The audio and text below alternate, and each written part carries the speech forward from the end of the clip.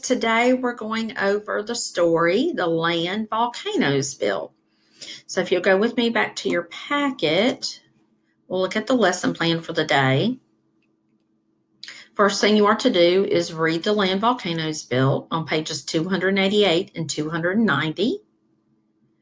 Compare and contrast how the author of Dog of the Sea Waves and the author of The Land Volcanoes Built describes a volcano.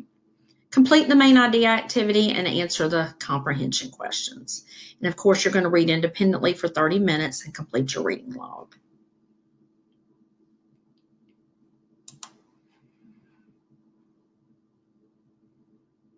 Okay, so I'm just going to quickly look at these questions before I go back and look at the story. It says, how did the author of Dog of the Sea Waves describe a volcano? How did the author of The Land Volcanoes Built describe a volcano? So boys and girls, I'm just going to keep that in mind as I read this next story.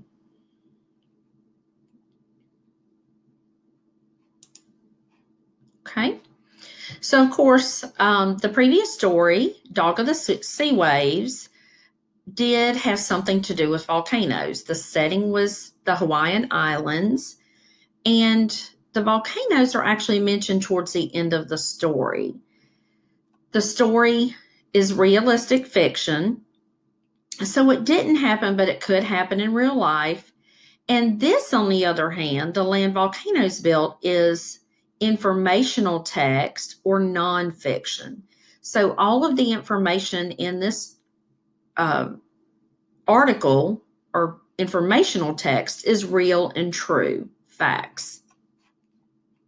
And if you noticed over here, boys and girls, as you were reading, or if you have not read yet, it's here in the text on page 288. It reminds you that it's informational text, which gives factual information about a topic. This is actually a magazine article. Okay. Part of this text includes a diagram. A diagram is a drawing that shows how something works.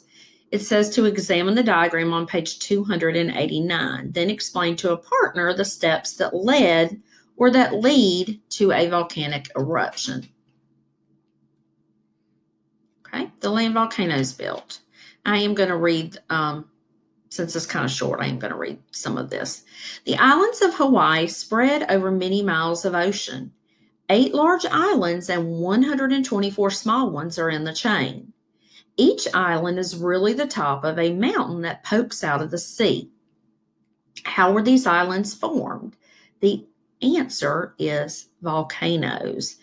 And I'm sure, guys, that you remember us talking about this in class whenever we were learning about land features, whenever we were actually learning about volcanoes and how a lot of mountains we think are just mountains, but really they are volcanoes.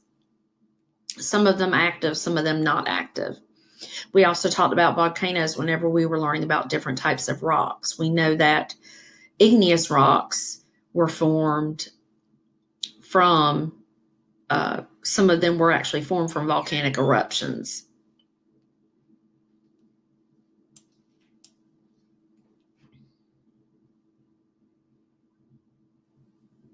Okay. All right, what is a volcano?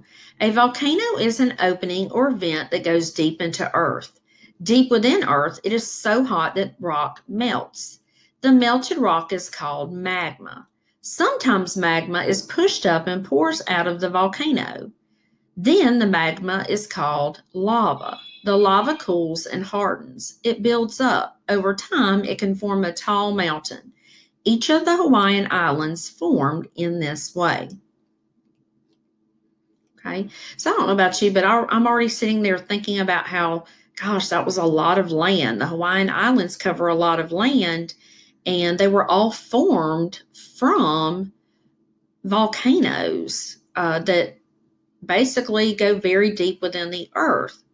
So this explains how the Hawaiian Islands came to be. Boys and girls, this diagram here is wonderful for helping us to understand the parts of a volcano. We can see here, or starting at the bottom, the rock actually melts into magma. pressure builds up, the heat and the pressure build up, which causes the magma to push upward and to go upward. As it pushes towards the Earth's surface through cracks, the hot lava, gases, and rock flow from the volcano. And then once it actually comes out of the volcano, the lava cools, hardens, and becomes part of the land. And of course, you can see that over time, as more and more, or as these volcanoes erupt more and more, when that lava comes out and cools, it's going to cool over the other hardened lava, so that it actually makes the mountain grow bigger or look bigger as time goes on. Okay. On the next page, it says life arrives. At first, the islands were bare. Waves rippled on empty shores. Life came much later. Wind and water carried plant seeds. Sea animals such as monk seals swam there. Other animals made the voyage aboard objects floating in the sea. The arrival of birds brought song. The first people paddled in canoes from other islands. The stars guided them across the Pacific Ocean. The travelers spotted the islands. They dropped anchor in a calm bay and came ashore. The new islands were good places to live. There was plenty of fresh water to drink and lots of food. The leaves of the coconut tree could be used to build thatched shelters. Coconut husks could be twisted into strong ropes. These people became the first Hawaiians. So boys and girls, in this section, and of course I can use my subheading, Life Arrives, to figure out and reflect and think, what's the main idea of this part? And this part really helps me understand how people came to the island, and what the island has had and still has to offer the people that live there. Lots of natural resources. Okay, I'm going to go back now to, I'm leaving on that page, and let's go back to the packet. Okay, so now let's go back to those questions. How did the author of Dog of the Sea Waves describe a volcano? And then how did the author of The Land Volcanoes Built describe a volcano? And boys and girls, you need to make sure that you have your books open and you're using information from the text to help you with your answers. That's exactly where I got my answers from. I could not remember all of this. I had to look back in the text. Okay, so in Dog of the Sea Waves, it says that the earth heaved up. There were deep cracks appeared, then flames, a river of fire, burning lava. These were all words and phrases, guys, that the author uses to help describe the volcano. Now, Dog of the Sea Waves is a fictional story. So it's not being told the same way informational text is being told. The story has a setting, it has a plot, it has a conflict and a resolution. So we're not given all the details of a volcano like we are in The Land Volcanoes Built. I decided I needed to start off with a nice complete sentence. So I started off with, when the author describes the volcano on pages 281 through 282. We have been doing a lot more of this in class, where we were actually using words like according to the text or the author states whenever we were writing our answers. He uses words and phrases such as the earth heaved up. So it's like everything from the earth came up. Deep cracks appeared. Then flames, a river of fire, and burning lava. We can use all these descriptions to visualize the magma and the lava that came out of the volcano and how hot it was. So these are the words that the author uses in Dog of the Sea Waves to help describe the volcano.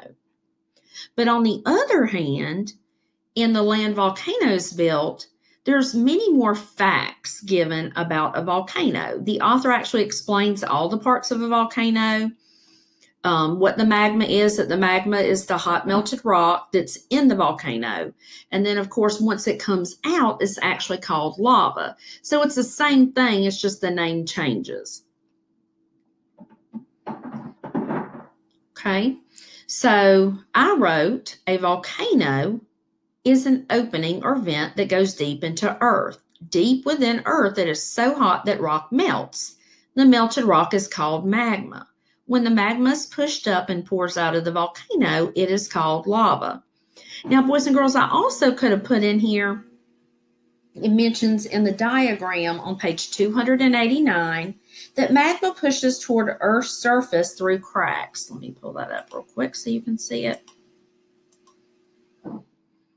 So this is one part that is very similar to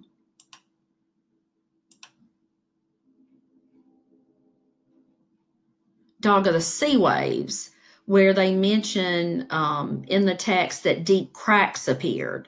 So that would be something that you could put down here in the part that asks in the question as a response to the question that says, what was the same about each? I did not include that. I just wanted to mention that to you. But boys and girls, you don't have to write or type up exactly what I have, but it should be similar, or at least have some of these same important parts in there.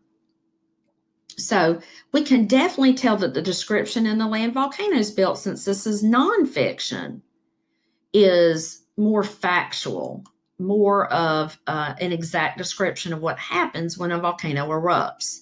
Versus in Dog of the Sea Waves, we're just given lots of descriptions telling us what it looked like. You can tell, of course, what it felt like, the burning lava, a river of fire. You can tell that it's something that the lava was really hot, and of course is something that it would be too hot to touch. So it appeals to our sense of touch there. Okay, and then lastly, it says what was the same about each and what was different. And basically we've discussed that today. So what was the same? They both give a description of or mention the hot lava and the deep cracks. But what's different is the author is telling us about the volcano and Dog of the Sea Waves in a story format. A river of fire, using that metaphor, burning lava, just more words that appeal to our five senses like authors do in stories. But here in the land volcanoes built, we're given more facts, exact facts, and step-by-step as to how a volcano works. There's also a diagram that tells us all the parts of a volcano. And of course, we don't learn that in Dog of the Sea Waves, which is a story. So I think I gave you enough hints there to help you out when you're writing your answer. Okay, let's look at number 2. The table below separates the paragraphs in the article, The Land Volcanoes Built. Using the table, write the main idea or gist of each paragraph in one sentence. Just using one sentence. Okay, an example was done for you. Helpful tip. It helps to talk it out or talk out loud about the ideas in each paragraph, and then combine your ideas into one sentence.